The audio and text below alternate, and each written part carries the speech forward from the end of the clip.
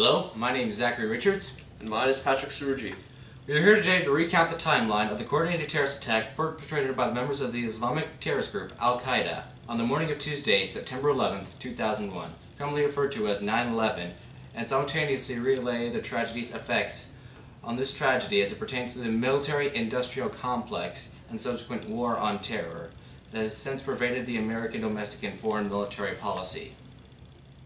On that Tuesday morning, 4 commercial airliners, 2 Boeing 767s and 2 Boeing 757s, departed from 3 different airports on the East Coast headed toward California.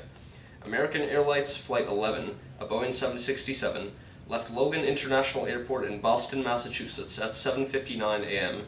en route to Los Angeles, California, with a crew of 11 and 76 passengers. United Airlines Flight 175, another Boeing 767, also left Logan Airport at 8:14 a.m. en route to Los Angeles with a crew of 9 and 51 passengers. On each plane, 5 hijackers each flew Flight 11 and 175 into the north and south towers of the World Trade Center in New York City, respectively.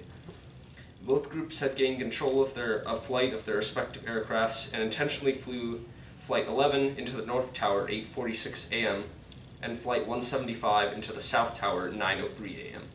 American Airlines Flight 77, a Boeing 757, departed from Washington Dulles International Airport, Loudoun and Fairfax counties in Virginia at 8:20 a.m. en route to Los Angeles with a crew of 6 and 53 passengers. United Airlines Flight 93, another Boeing 757, departed from Newark Liberty International Airport at 8:42 a.m. with a crew of 7 and 33 passengers. 5 hijackers flew Flight 77 into the Pentagon in Arlington County, Virginia at 9:37 a.m.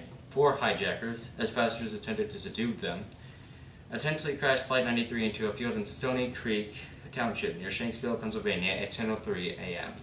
The original targets are believed to have been the Capitol or the White House. Now go to Patrick in the field with the damage reports of the